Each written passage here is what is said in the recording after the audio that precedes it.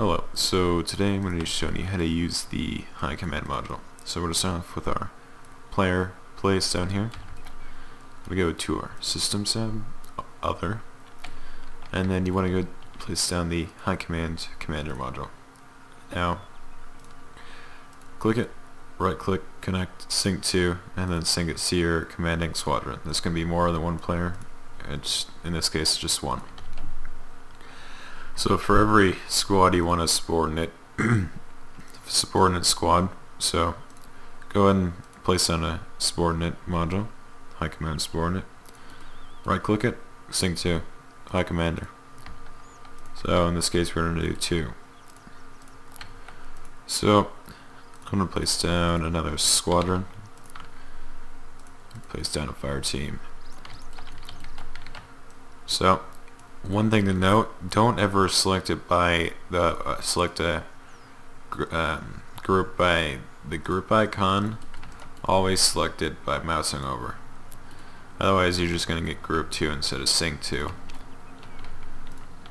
So I'm going to go and place down I'm going to place down a drone as my second subordinate.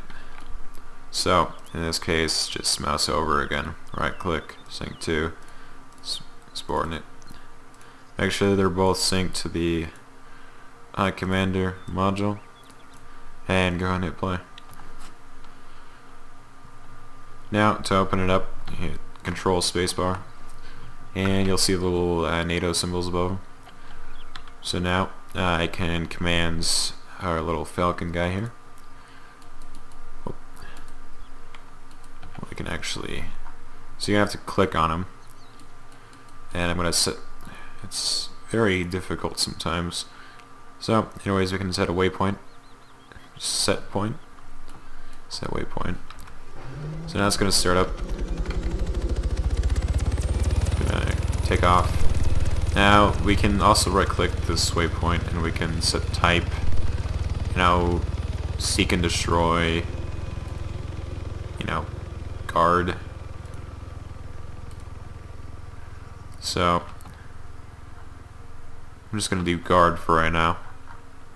You can also set many other things like formation, speed, timeout, wait until, radio, that'd be radio commands, combat mode, stuff like that.